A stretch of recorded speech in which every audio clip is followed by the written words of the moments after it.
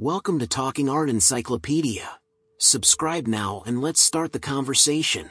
Yeah, if you want to speak English, don't be afraid. If you have understood what I said before. Otherwise, I am unable to tell the whole story once more in English. I only can tell you that Mr. Carl Jung had asked the question about the shadow caused by analytical psychology in general.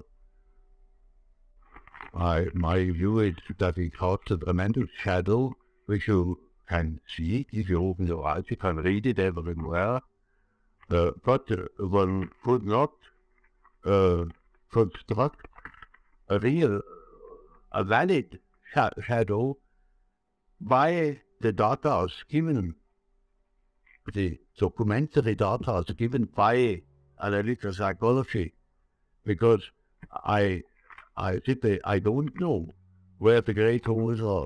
I always try to fill them, and as far as I have seen them, I fill them as well as possible. Of course, it is not perfect. I have done it as well as I could. And it is up to the critics to do better. No question. All right, then we go on. Mrs. Ullman, Prague. Is the animals of a woman whose superior function is thinking in possession of her feelings and producing inferior value judgments, or is her superior thinking due to the developed animals while the irresponsible remains unconscious and in the hands of the shadow? When the animals of a woman whose superior function is thinking is in a normal condition, then there is no reason whatever why she shouldn't or couldn't be in possession of her feelings. When her thinking is proper, it will not interfere with feeling values, and so it will not stop her feeling development. On the contrary, it will lead to it. Because when you follow your intellectual development, you soon will come to a place where fate will show you that you can't get through with intellect alone, that you need feeling. You see, you cannot go on with intellectual development and not get into a collision with the feeling values.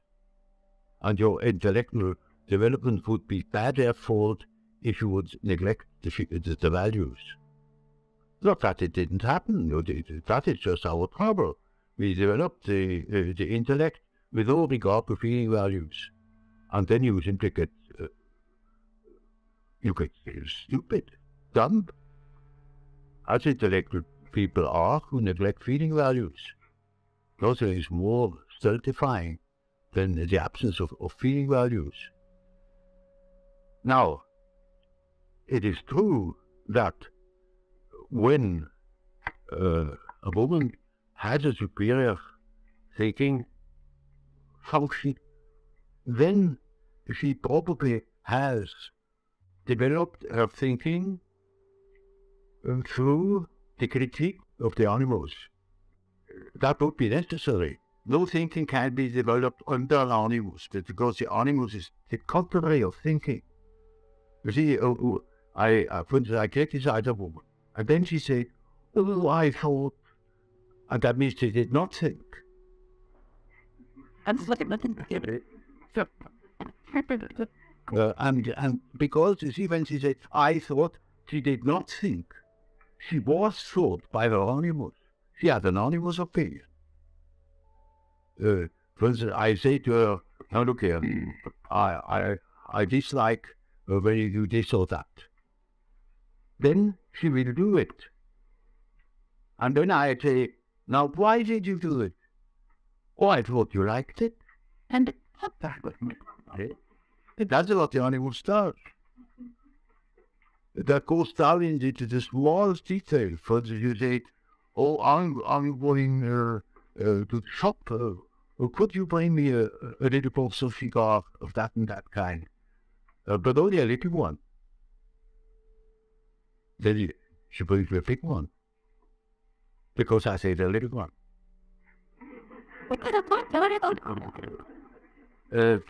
And then she said, oh, I thought, no, just not. I said, when she has a superior intellect, then she must have gone through a process of cleansing intellect, because the animal is absolutely prohibitive. It is just not mind. It is anything else, but just not mind. It's the contrary of a real intellect. But you see, if on the other hand, her superior thinking is a superior animus, then her real intellect is inferior. And what she has, or what appears to be an intellect, and is nothing but her animus, then she possesses no intellect. She can be behind the screen, the audio screen, as stupid as you want. And so she is. I shall never forget, I was once at a diplomatic dinner, and my lady I was afflicted with was the sister of a very famous man, and she was apparently the big thing, the big mind, and she had very intellectual circle. On the moment we sat down for 1.5 hours, she absolutely swamped me with philosophy and God knows what. I had no chance to fit in one single word. Then suddenly she stopped, feeling that now I must be sure, and said, but I always talk, what are your views with reference to this or that? Highly abstruse philosophical subjects. I say, I would be very interested to know what you think about these things. But now I have swamped you with my ideas. I said, no, madam, you haven't. You told me what I could read in the Encyclopedia Britannica, or I'm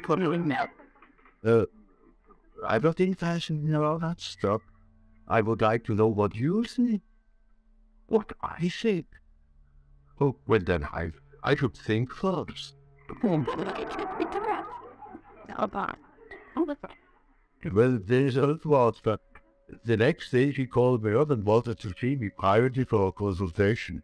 That discovered that he never has thought the slightest thing in the world. That is a superior animus. But everybody swears she's the most intelligent, only educated person. She only talks drivel, intellectual drivel. She knows nothing. She has acquired nothing. It's all talk. That is a superior intellect. Now, such an animus, such a sort of quasi-intellect, is most prohibitive with reference to the development of feeling, because it kills the feeling completely.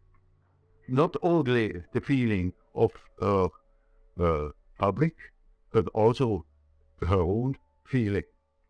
Her own feeling remains very primitive and helpless, lame, ridiculous, childish, egotistical. Her feeling is simply impossible. And she also is unable to establish a feeling above, because the feeling is killed from the start. Because even a woman begins to talk such dribble, a man with a trace of intelligence simply drifts off. He forces him As a matter of fact, I had the greatest trouble not to fall asleep. And the only thing that kept me alive was eating and drinking.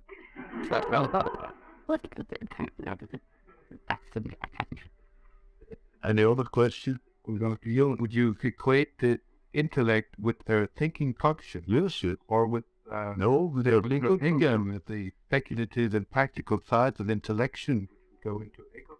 No, this, you see, the definition of intellect you find in my psychological type, it is the function of thinking, whatever that is. But only philosophers don't know what thinking is. Psychologists do. Any other question? We can't see that thing. The superior. A bit louder, please.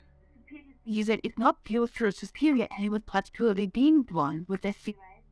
What's the superior intellect? Yeah. The real one. It's due to everything, anyway. Not due to a redeemed animals, but the redemption of the animals is due to a better thinking.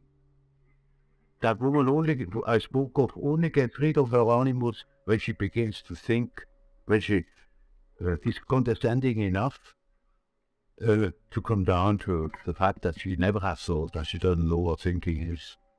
Then she begins, and that is the redemption of the animals. The animals is caught in the primitivity. You see, that is the spirit that fell into matter and must be liberated. That only can be done by real thinking, by the thinking of the individual, not by that demon that consists chiefly of words. That is, of course, the danger of any woman with a good intellect, that she eats the wrong food, that she eats the straw and not the roots, the husks and not the contents. And there are, of course, men who cater to it.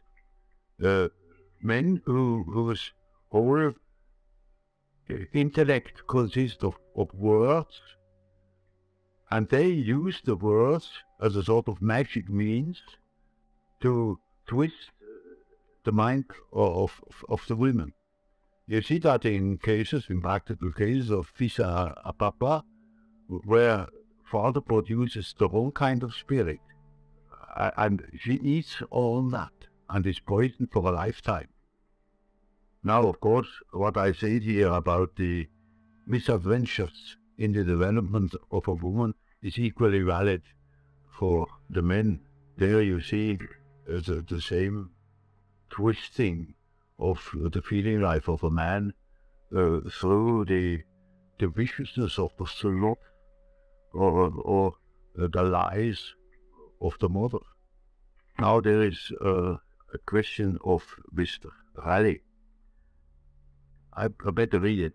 When we speak of repression, does this imply that the repressed matter at its origin did once arise to a conscious level, in which case the difference between suppression and repression would be one of the present degree of consciousness, or is it possible for repression to function without the repressed matter ever coming up to consciousness?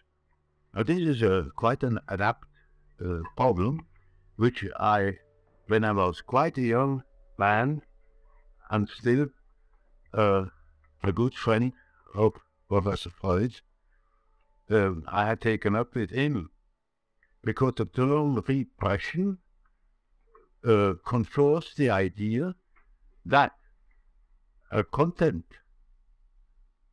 which needs a conscious content, otherwise you could speak of it. The content that is conscious is repressed by an action, say a war action or something like that, equally conscious. But then I had made my association experiments, and I found complexes that never had been conscious, couldn't have been conscious, and they were repressed. So, the question arose. The patient never had been conscious of this fact. Yet, it showed itself in a repressed state. He had never repressed it. He never knew it. It only can be that something has developed in himself from his unconscious, and he didn't know it, that such a development took place. It is all quite naturally in an unconscious state. Then it is subliminal. It hasn't reached the surface yet. But it never has been on the surface and has been repressed. I put that question to Freud, and he said, yes, you are quite right. There are such things. But he never made use of it. And later on, I came back to it. And he didn't like it. Because that was a case where the theory of repression was inapplicable. It is awkward, yes, when one has such a nice theory of repression that applies in most cases. And certainly on a case where it doesn't apply. That is for an explorer a most lamentable fact that he has built up a nice conception of something, and he has all the legitimations for it, and suddenly discovers that it doesn't apply in every case where it should. Of course, one dislikes it, but I always felt a sort of defeat when it happened to me that there is a world perhaps of experiences that don't enter that concept, which are meant to catch them. I can well remember the time when I was working over the types. I first thought only thinking and feeling types. And then, by chance I should say, I discovered that the sensation must play a role. I don't know how, of course, but the sensation is not thinking and it isn't feeling. So we have three functions. Now, I had to say, we have not two functions. We have extroverts, introverts. Now, that's very nice. But then feeling is extrovert and thinking is introvert.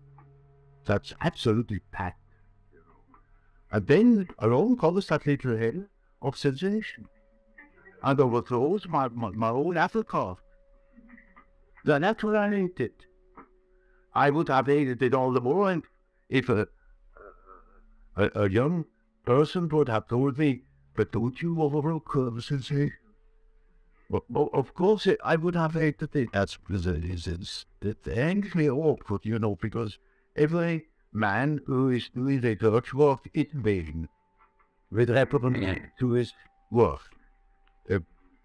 That is it can't be vain that he has such a nice whistle or something like that, or it's like a nice after, or we had written in a book, a nice book, and so we kind of put back on it, and if anything happens that shows that it is not so marvelous after all, well, that's hateful. So naturally, I was particularly careful to examine whether sensation is really legitimate to be a function. Now, I should say, it's perfectly ridiculous to make animals about, of course it's a function. And then, mind you, I didn't know of intuition. That was the worst. Because it is, of course, also the most difficult, because it has really no proper legitimation. It is not rational. It is rational to think, or that means to want to know what a thing is. It is also quite rational to know or to learn what a thing is worth to you. It is also, after all, quite rational to state that a thing exists, which is sensation. And now what? But there's nothing beyond it. And so I said, we have three functions. And lo and behold, I had a patient, an intelligent lady, she was quite clever in certain ways, but highly neurotic. Once on a day she said to me, "Why do you thought you speak of intuition?" I said, what you mean by intuition? That's no function. It was not in my three functions, you see. And what is intuition after all? It's a hunch. That's nothing. How can you define an intuition? Intuition helps your mind. You're suddenly reminded of something, or you foresee a certain thing which you couldn't possibly foresee. Most illegitimate, you see, most illegitimate. How can you know something ahead? Nobody knows something ahead. It is just guesswork. An English professor who wrote a very scientific critique of Heinz ESP. He said, all those issues or that ESP function, that's nothing but guessing. Then I'm the thought, he has said a big word, nothing but guessing. And so I say, then, that's nothing but, well, a lucky guess of there is no function. Until I picked up, but you see, it gave me quite a truth, what that lady said. And then I began to pay attention. And then I began to study. What's intuition? Already discovered how that thing is done. And then I knew she was an intuitive, of course. And I studied her very carefully. And when I saw a certain expression appearing on her face, I knew now she is intuitive. And that expression was that she had a sort of bland expression. One couldn't make out. She was simply staring at and through. And then I knew it. Now she's going to say something. And so it was. But when you want to know what I mean by that peculiar look, look at the picture of Goethe by Steele. Eigenlijk got there to rectify.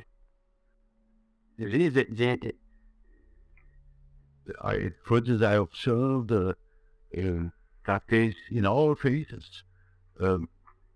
I had at the same time a patient who was, I knew then, he was a sensation type, a very accurate and objective observer of the things as they are. Now, he instead became acquainted, and he invited her occasionally for a little ride in a boat on the lake. And there they noticed these divers, these birds on the lake, and they began a game, aiming to guess where the diver comes up again, and who is first to see him. And he lost all his bets. He was always ahead of you. So she, that was not aware of reality in it to an uncanny degree. So always the bird first coming up. He lost all his bets. Because he did it in a legitimate way, as one observes. You just watch out, you look where the bird might come up. She did nothing of the kind. She didn't observe at all. She had it in her bones. Now explain that. And, but I saw it is a function, it does exist. But it is something like ESP, and that is not allowed in decent society. So I'm up against it. That was my first defeat. The day after the Great Shadow began, because I admitted the existence of intuition. which is really an obscenity, because it cannot be, it shouldn't be. Somebody that does not observes better even than a trained observer, which is a fact. I don't know how I got to this. How did I get to the argument about the purpose? I would like to go back to that because it was the question of repression. Yes, Suppression or repression, and how one would explain how one would explain these contents which had never been conscious and yet were obviously repressed. Well, you see, when a thing was never conscious, then it cannot be a question of conscious suppression. The repression, as Freud seems to understand it, would be really a suppression, because there is a will to suppress. But he's not quite clear about it. And as far as I remember our talks about it, I always had the impression as if he were meaning something he is not exactly doing, that it sort of happened to him. And that is, of course, the superego, of which there was no question in those days. That didn't exist then. So you see, this concept of repression always had a little bit of something involuntary. It just happened somehow. And one found out that because the father had said so and so, or because you read in the Bible, you don't do it, or it is wrong. So he never took full responsibility for that or the factor of repression. For instance, take the sensor in the dream, which is the same, you know. The sensor happens in the dream, you know, it functions in the dream where one is not properly conscious. And one cannot say that you are the sensor. The sensor is, and causes that one doesn't dream something obscene or incompatible.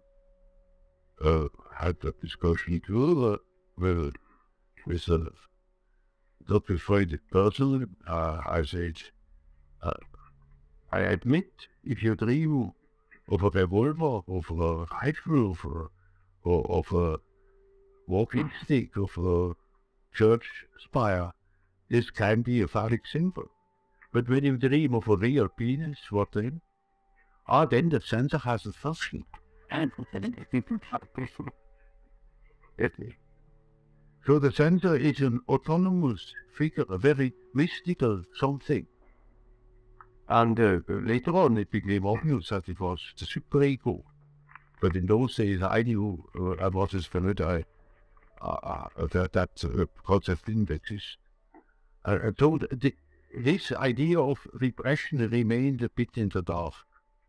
But, you know, when we speak of his theory, then I would rather use the word suppression.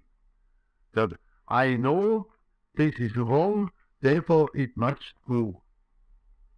Or, as Nietzsche says, this is what I have done. I cannot have done it. Could not have done such a thing. Finally, memory fades out. That means it is the war. Now, that is how repression works. But this is, when you pull it out into the light, then you must say, well, for such and such reasons, I'm quite conscious of. I have got the Decalogue, I had my education, and for those reasons, I exclude this thing. I let it drop over the table, or I stamp my foot upon it. It would be then a conscious affair. But over against these repressions, there are things that are definitely not repressed, because they are utterly unconscious. They begin to germinate in the unconscious.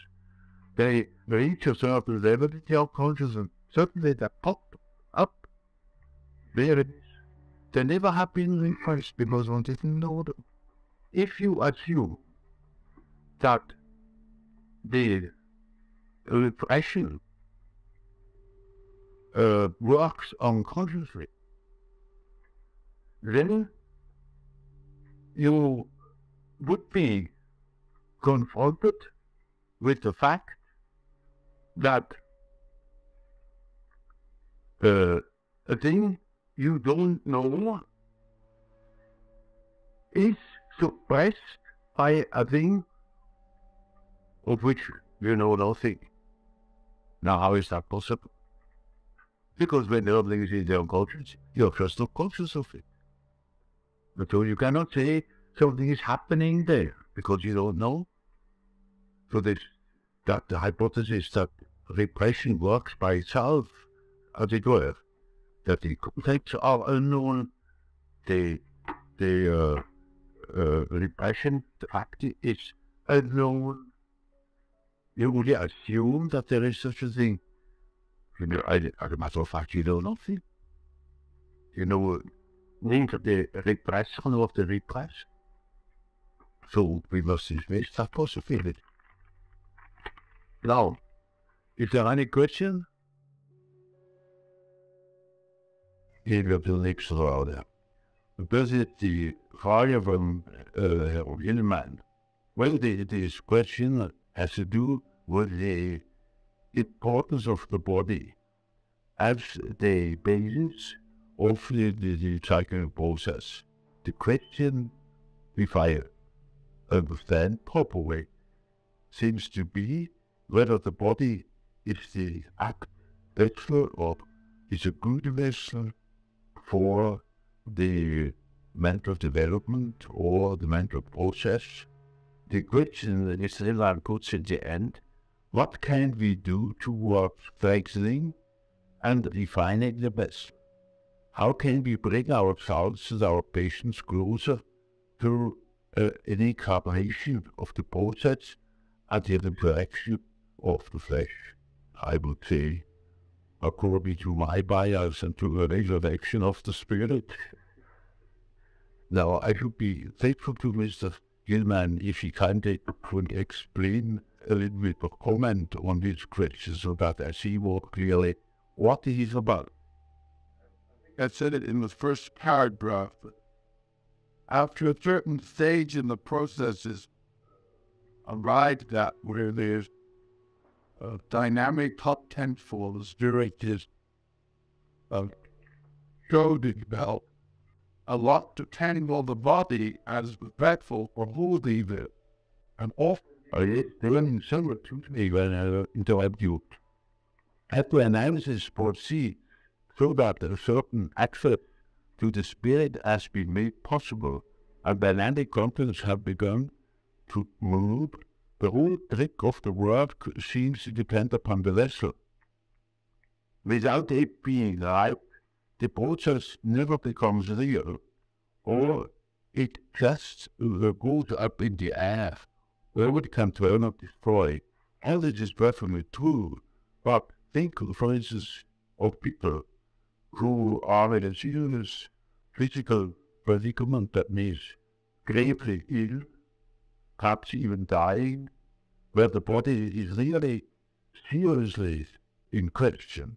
Right, it is the only moment that I look back to where some brutal or psychical process is possible at all, and is not put in a favorable condition. Quite on the contrary.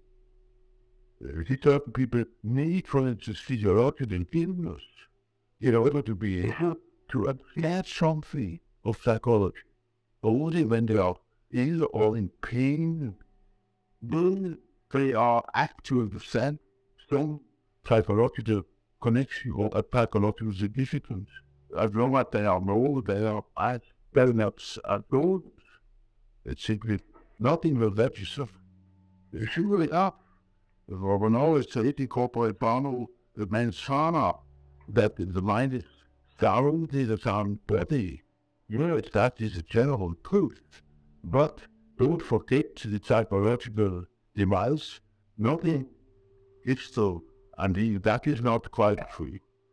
So it is, one can have a perfectly splendid mental or spiritual state, even against the body. On the contrary, the one who is wounded can heal the wound, and the one who is handicapped by this body can develop arts and crafts or ideas which other people cannot do. So the general banal truth which you have seen in the Streichers, for instance, is that you must have a sane body, and then everything is all right.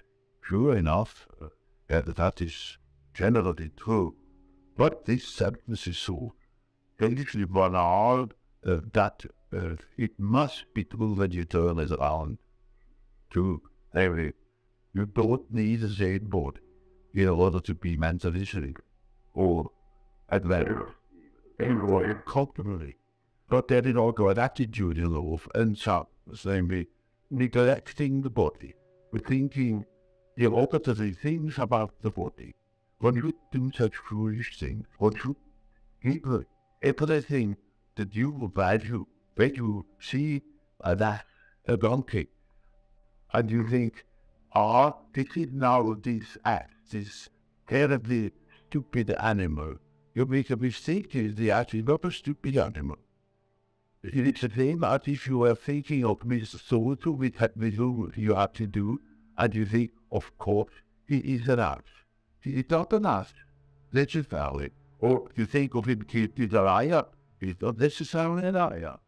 And if you think he's a liar and treat him as such, then you are a stupid ass and make him a bad mistake, because you cannot keep him. And so when you think of all the things about anything, you are the idiot that goes something perfectly all right, take it to a nonsense, into your protection. It's that same thing that we go with the body. Because there are plenty of people who, at a certain score that neglect their body, and that is naturally based upon a certain resistance against the body, or of even a philosophical or religious bias concerning the body. And then I interfere. I say, now, look here, then neglect yourselves like that. That shows that you have foolish resistances. And later on, they say that it was grateful to me that I mentioned this thing, because I kept it under the hat. Instead from the order. He was such a fellow when he came to the hospital in Paul. He was just lousily hurt. Incredible. Oh, kom zo kijken.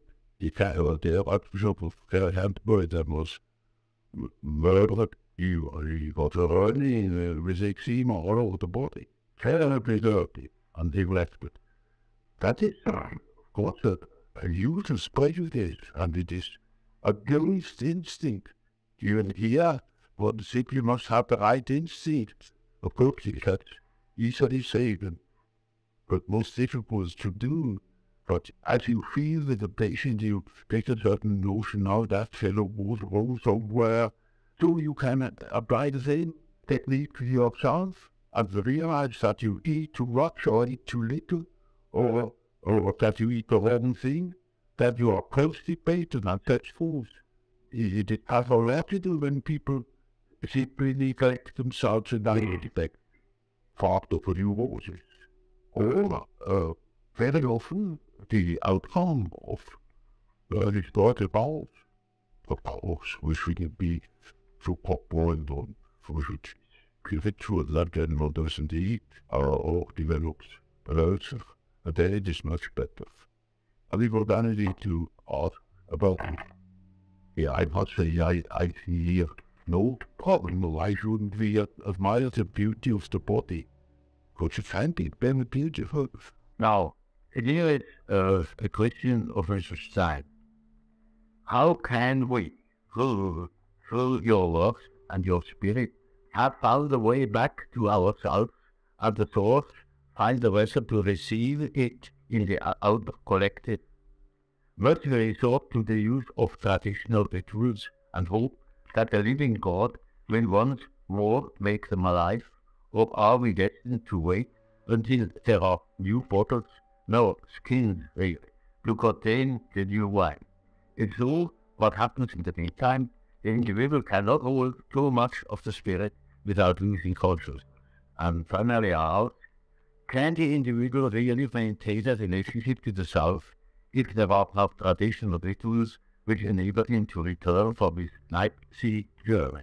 Well, I must say, somebody who lives in the present time and has a certain psychological understanding is threatened by nothing else as much as by rituals, because it takes the right back into the past, and he had it understood.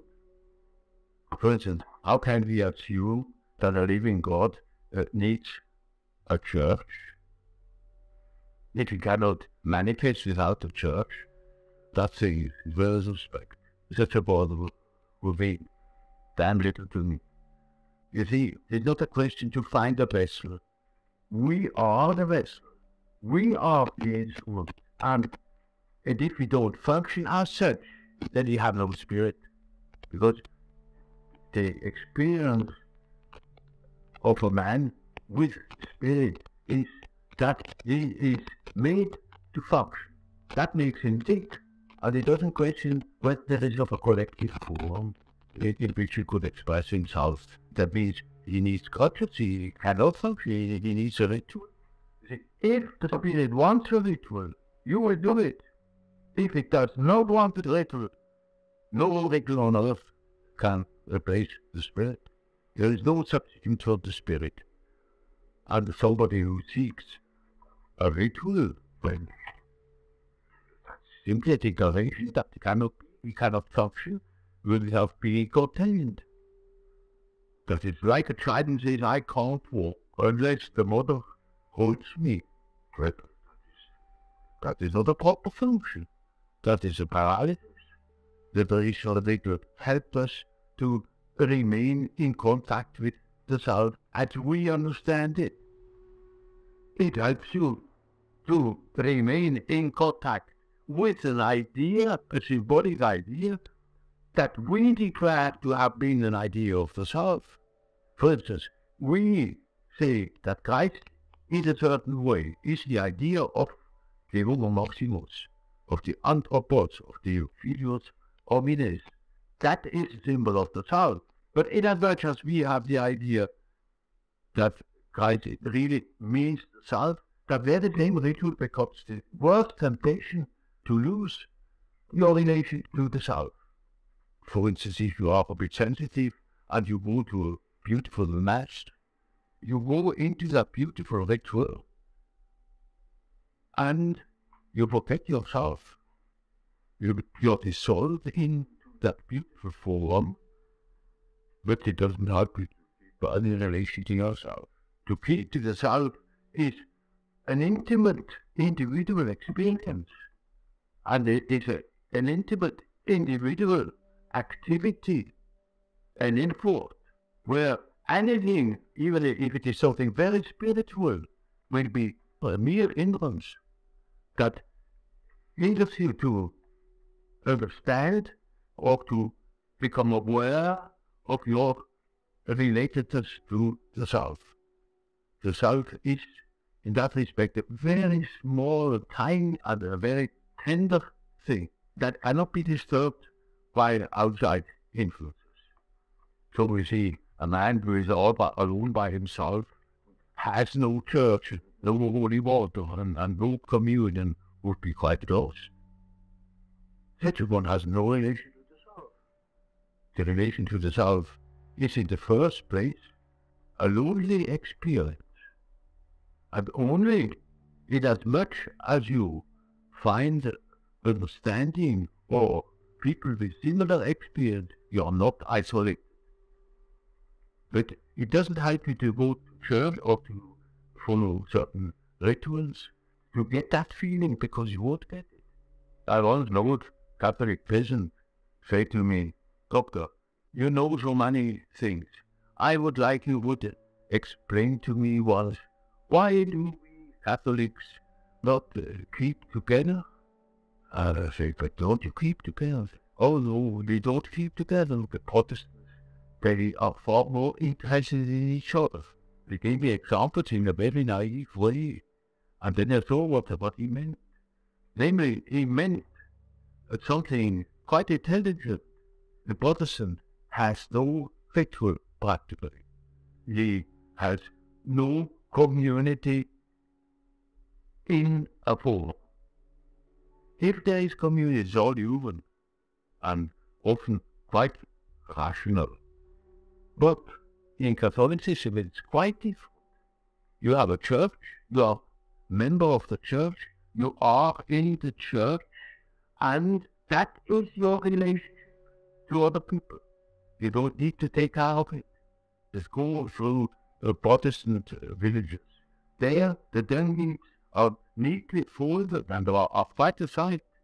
In Catholic villages, very often the dungeon is rather in a bad and an ascetic state. You can see these things because one cares less what other people think. They wasn't far more concerned with the takers. Boston here in Zurich told me an interesting story. He had 7 children from the two bakers who was Czechoslovak and Catholic, and all came to him to be confirmed. He got interested and went to that man and asked him, I know you and your wife are Catholic. Why do you send me your children? He said, well, I know it's very peculiar, but I think it's better for them. They learn more about social connections, friendships, than when they are Catholic.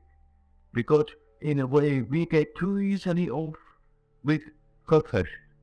He takes the sting out of things, and then why go any further? Why make an effort? That is a very serious thing.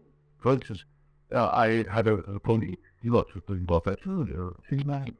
I backed out, and he wanted to ask me now, say, what would you call neurosis? Of course, I was careful not to say why it had not to know it. I explained to him carefully what a neurosis is. He thought a while, and then he said, well, if that is so that about 2/3 of my clientele is neurotic, I said, well, then I think so. Then he said, I don't see why you are so interested in psychology and why you take such immense trouble to understand these things. You see, when I'm in a trouble or if I have a problem, I ask my father confessor, and he doesn't know a solution, and he asks the bishop. And if the bishop has no solution, he writes to Rome, and there since 2000 years, the most intelligent people are sitting together and have worked out these problems long ago. Why are the professors? It's all done, and this is now a form, you know. That is ritual. That is ritual life for you. Now, such a man, he hasn't even an interest. He's nothing. He's completely blind. His fate had thrown me together with him, and it would have been quite a nice fellow, and it should have been a friend of his. I wouldn't have been a white elephant to him forever. He would have understood nothing at all, and I would have handled him like a sack full of potatoes, because such a man means nothing to me whatever. That is the real handicap. When you live in a ceremonial way or in a ritualistic way, the best grass for you don't got. There is, for instance, a question of Dr. Fisherman about the simple and its vision from the sign. Now that is a theme, you know, probably they are well informed about, and it can be found in back that's the elementary thing which doesn't meet as a special answer. on the other side, there is the question whether a main symbol that shapes the light is necessarily unconscious. That's not the case of a thought. It's only unconscious. It can be highly conscious for the think of the Christian symbol or any other. The bringing up to consciousness of an unconscious symbol doesn't settle that symbol or empty it of its contents. On the contrary, it can stay on, of course, as long as it turns the age. That means as long as it expresses the underlying constellation. When that changes in the course of time, perhaps in the course of a long time, then it ages, and then it doesn't express anymore, either totally or partially. Now, the ideas of synchronicity has nothing to do with projection, psychological projection. Those concepts are incommensurable. Now, that leads us to questions that we are coming to now. Namely, the question, what is man to do with his passionate, primitive, tonic, animal nature? The burning passions have in the Occidental world become identified with evil, and the spiritual passions with good. Instead of denying them or transcending them, the psychologists may answer that we must accept the dark instinctual forces. We must incorporate them, stop projecting them. But what does acceptance mean, and how does it make it? That's the subject. This is a serious question, a very decisive question. The question most frequently completely misunderstood. There's no question whether this thing could be accepted or how it cannot be accepted. That is just a problem. It cannot be accepted. I mean, if you think of a very bad case, that sort, it's an impossible case. But if you analyze the case long enough and honestly and intelligently, you will come to this problem. You will come to the impossible problem. That is such a rule that I say you cannot analyze nobody unless you come to an impossible problem. Maybe a problem that has no issue. Yet the classical case is one has repressed a lot of the instinctual nature, and in analysis, of course, anybody can see how it dwells up. Yeah. And now we have it on the desk before us, and now what are we going to do about it? I think we must going to do about it. Nobody can deal with it. Nobody knows how to deal with it. We are absolutely lost with that problem. That's what we realize, first of all. Of course, the analysts are now, what do you do about it? I say, Madam, I'm sorry, I do nothing about it. I am not concerned with your damage thing to a mate. That is your business. To say I should do the same to a man. I don't know. I have no prescription. What shall it be? Nobody can say that. Nobody knows. Of course, the analyst for reason of prestige, they feel that if you should say, how you know, that's more on eyewash. Well, the way that they have to be the supreme. Nobody knows how to supreme the nonsense also. Now, what I say to such a person, that is, go to bed now. Think of all the things you are concerned. The phenomenal question. And see what you're doing. I have no answer. Nobody has an answer.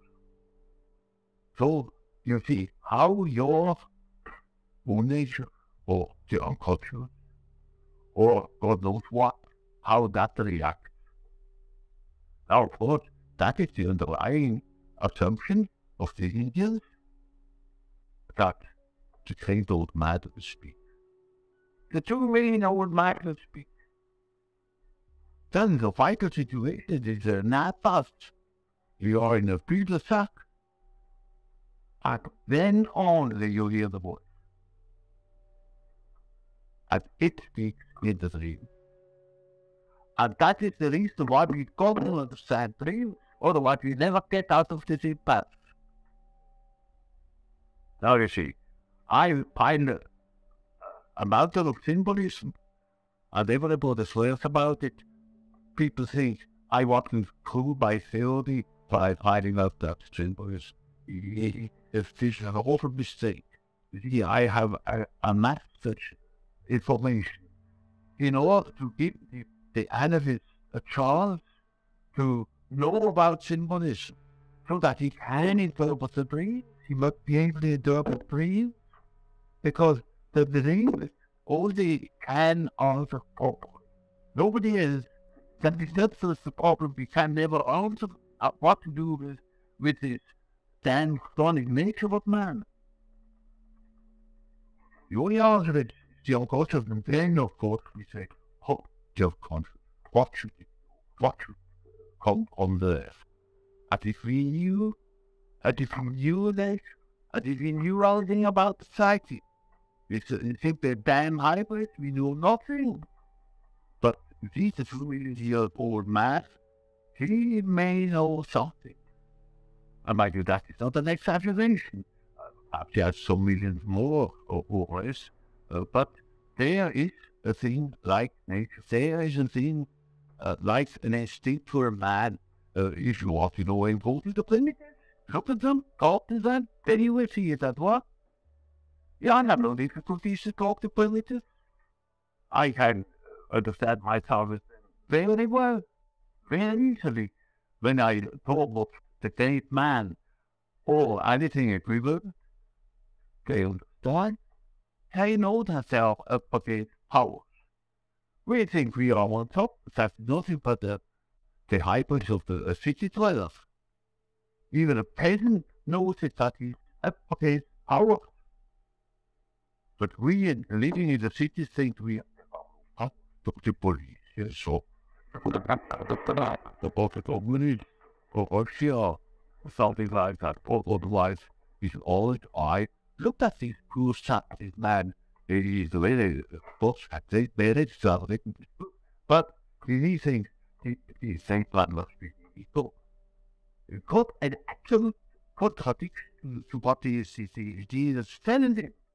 That it's the great man in us, and that is the old culture, what he called the old culture. It is something that reacts because we have dreams under such conditions. And then it's up to the analyst to look after the dream and help the patient to understand that dream. And therefore he needs the knowledge in order to be able to interpret what the unconscious state is. And you must have a courage above all. You must have the courage to believe in his own interpretation for the sake of the patient. Even if he's not quite sure, he must be able to give credit to his own interpretation. That's very difficult when one has a critical mind, but has no act of intellectual objection against it. But it's not of immediate help.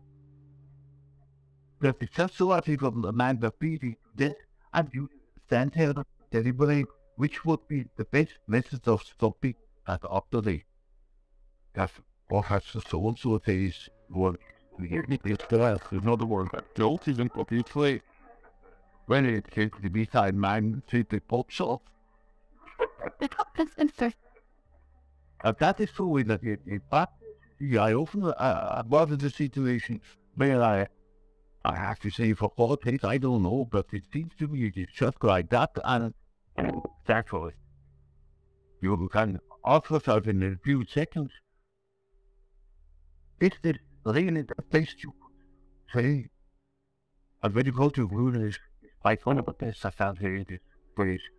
Even if I must hold have somebody else might say something better. But there's no time. Something must be done now. Why you? If it is an error, the unconscious will correct it. But nobody believes that the unconscious can't find it. Nobody sees that far. Nobody thinks that the unconscious could say something which is substantially important. Yes, one might assume, oh yes, it has to do with your difficulty and so on, but it know and what was with the unconscious. You must know that the process of individuation, namely that urge to become what one is invincibly strong. You always can counter it, and you can be sure that the unconscious, if you are not interested in your own fate, the unconscious is. And that is helpful. Then you have the fate help. And that is difficult. It's very difficult to discern. An act of courage on the side of the analyst and well on the side of the patient. He says, can I trust that fellow? Can I trust myself? And he says, can I trust my patient? Or trust my knowledge? Perhaps, my interpretation is all wrong. He only must be sure that it's the best we can do, and not be the best we can do right now. There is no thinking, because that points the case from the beginning. You cannot treat yourself when you know that you have tendencies of flippant and way. Then you know that the 7 is after you. It's a high level of the intellect you can know well or. So, you got to accept what the unconscious produces, and it is up to you that you understand its language. It is the language of nature. It's not your language. It is the logic of nature, the intelligence of nature, and the morality of nature. That has to be translated into human form. A form is the thought, but that is the reason for the dignity of man in its creation, because there is no reflection in creation, but in man. Man is the one world attraction. And that is his task. And if we fulfill that task, then he can live, and he can live properly. And he is not sterilized. But when he puts himself a body, he's sterilized. It is incommensurable with science. It is even the basis of science. Which scientist will observe a process in nature and assume it doesn't exist? Or it is something but this or that. And the whole prejudice, he observes what there is. And if you observe the facts that are happening in you, in reality, then you are sufficiently scientific. That is the basis of science. Now, there is another question. Is not the human body a central and vital link in analysis? Are we referring to the bond between analysant and analyst? Now, I always held that the analyst is a human being, belonging to the species Homo sapiens. And so I think a patient who thinks that his analyst is a transcendental monster and not a human thing. It's just a fool. But when the analyst assumes, he himself assumes that he is transcendent and the sort of, I don't know what, the ghost or an abstraction. then he is the great fool. Nobody gets out for one of this fact that he is human, and he shouldn't be ashamed of it. That is our status. We are human.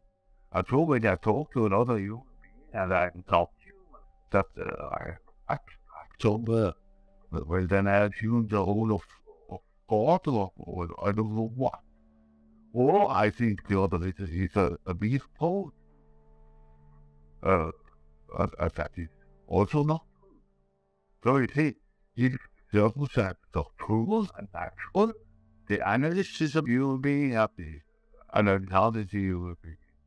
And there, as another section, that means the situation of the dialogue consists of two parts, that means of two human personalities.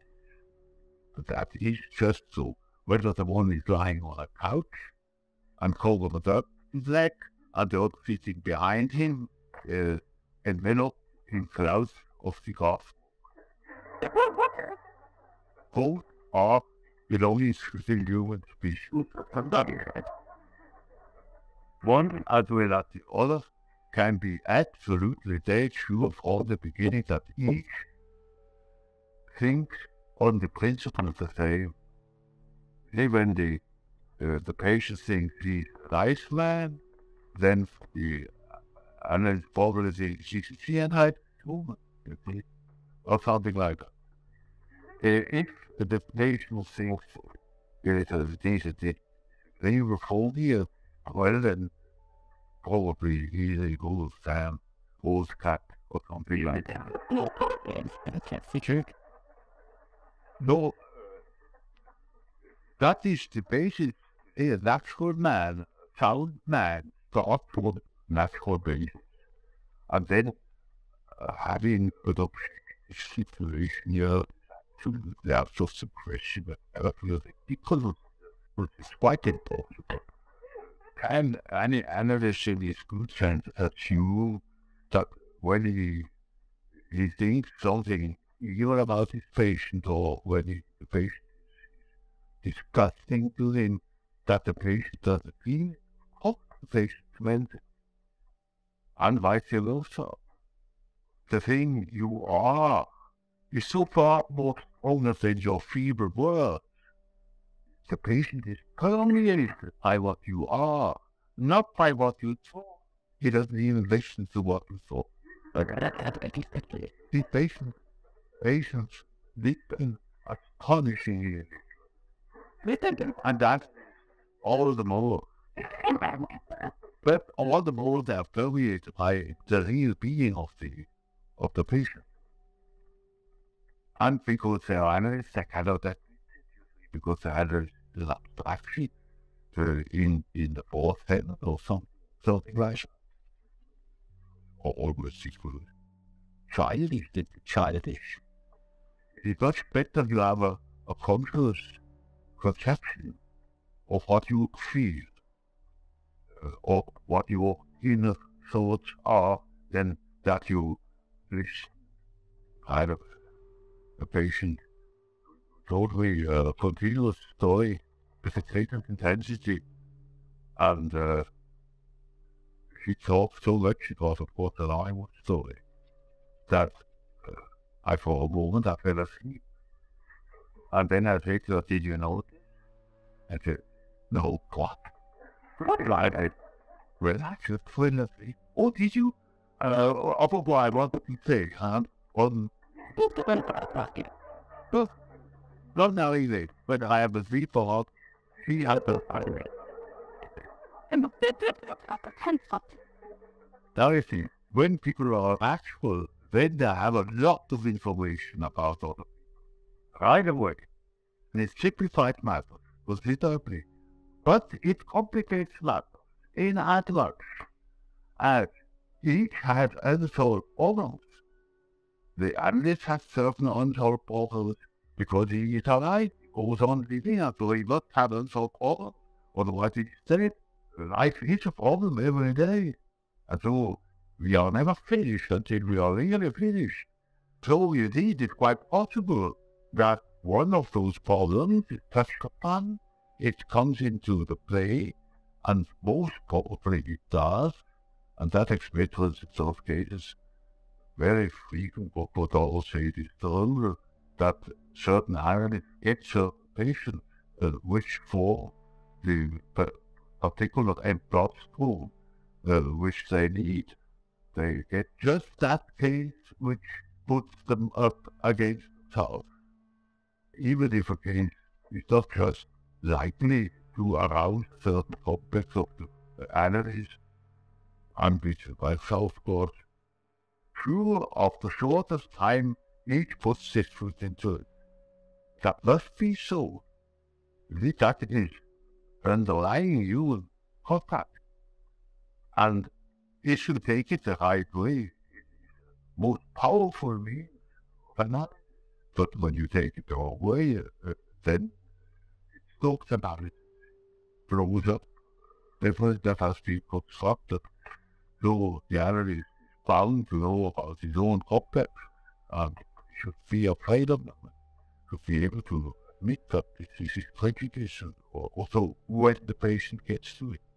So you see, from a certain degree on, I mean, when the patient has reached a reasonable amount of insight and a reasonable cooperation, then I do not hesitate to tell my patient, inform my patient that I dream of him. Because when I dream of him, he is polarized. He has such personality in myself, where I am not the master. I am not on top of my own questions. I am under them. And so you see, it may be that when I tell that story, the patient, yes, that's it. I have friends also, and he brings me a dream that elucidates my own problem. That means we have reached now a place where I might be profiting from that analysis, helped in my own problem, and I help the other. I call it paternoster work. Of, you know what that is, the paternoster work in the old mines, where they had no lift yet. They had long ladders that moved over in this way. So they stepped on the one, and then when the other ladder came up, stepped up on that, then you stepped on the other one. And so you got up very quickly on those two ladders that did move like this. That is a paternoster work. So you see, one step ahead, the patient can be a step ahead from the other two, because that is human intercourse. You cannot be with somebody without being completely permeated by that other person. But you don't know this, but you don't know it, but you will talk things that belongs to another faculty, not yours. And certain atmosphere will take hold of you and will increase or decrease your own prejudices. And so when you analyze a patient for any length of time, something of that kind will occur. And then you must be wise. Then you must know where you are, and you have to share certain very private opinions, judgments, moods, etc. When the patient says, "Oh, doctor, that's too bad you are in a bad mood today," all of the part of the thing, because you weren't able to acknowledge your own condition. That's a point against you. And this is a point against the patient. Very advanced. How is this video today? You look funny. Or, and puffing, no. Alcohol. That doesn't carry more. And then out comes the story. That should be safe, particularly important with feeling types. Yeah, I've seen types. Have to require every day. Now, what about the weather practically? How is this at how do I appeal to you? Well, what kind of feeling have you about So what the other things you're curious about? You know, to keep a breath, because it is a feeling type for an intellectual thought type, because he touches it time and again on his own deficiencies, because he's unaware of so, actually, he doesn't realize what while the other goes all the time wrong and looks him into the car, and that is not positive, not at all. That is all the forms of inferiorities or functions, you know. Then, does not stress on transference analysis obviate the possibility of the analyst functioning in the capacities of a shaman or veteran man for future forward. I hope he did it as much as possible. And what he does. That is exactly why when I transference analysis, I mean transference analysis, meaning the business of transference understood as a sort of projection that is hindering the clear understanding of the situation. Now, one of the greatest hindrances to a clear understanding is the projection of the shaman, of the people voice, of the Latin man, the miracle doctor, or the great spirit, I don't know what, savior.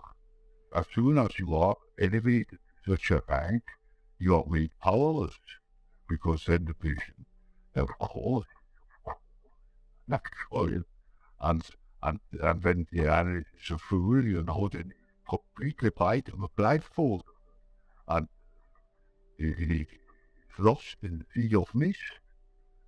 So whenever signs appear of such a archetypical projection, then that's a warning, you know, that that's one for you think I'm a shaman or something like that. That must be discouraged as soon as possible, because it's an archetype, and then the archetype rules the situation. The analyst, the role of the archetype is then back to the shaman. And then he's just as unable to work miracles as a shaman later on. It's absolutely not, and even for problems of life, is obvious completely. But when that thing is analyzed with the further complex that is at the bottom of it, raise the analyst to the whole of a demigod. Of course, that must be analyzed. Of course, that must be reduced to human size.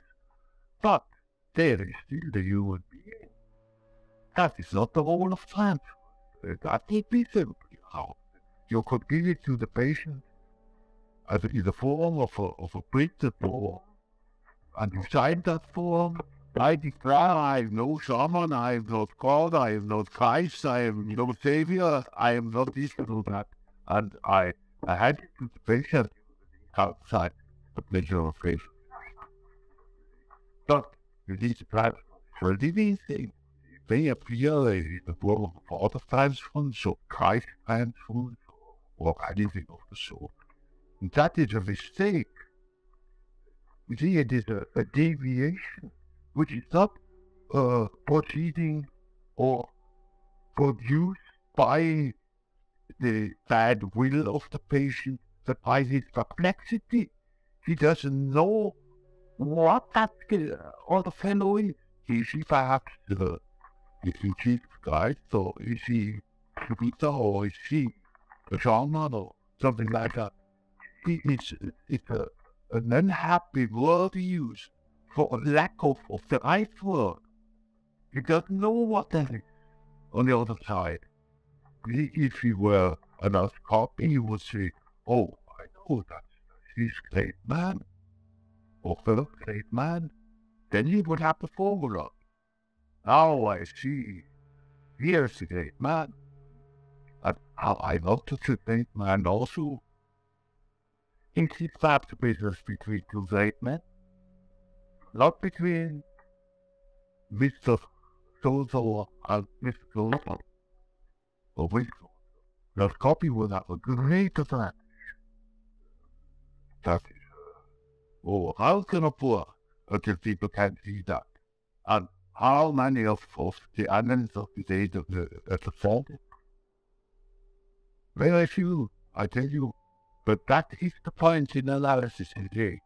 That first it seems to be whether the cheap guy is a good papa or the bad papa, and then he's this and that and so on. All those are attempts at qualifying the critter enigma. And it is quite the piece that he finds out about it. Because if he doesn't find out it with the analyst, he cannot find out himself. Because there's nobody else that would listen to him. So it must be the analyst, and it must be able to ask these questions. So that the patient can see what he or she is. Unless you can compare yourself with something, you cannot say, I have this, not that. So he must be able to say, I have this, but you only have this that when he knows what the fact is. And therefore, that is the purpose of this form of transform. Then let us assume we have come to the end of these perplexities, and the question of still the same thing. And the final name, this must be quite personal. And that is open, because although it is there other, it is something else. Everyone who is convinced that there is a lot of conscience, there is such a thing, archetypes, well, he is to be congratulated because he knows what it is. He knows the art field. It's a play. And it is the great man, or whatever he called thing behind. And then he discovered that Reiffel's aspect is by no means a personal fantasy that had to be reduced. The only reason and all the value with it is personality to get a middle personality. It maybe you're used connect a culture with the regular source of life.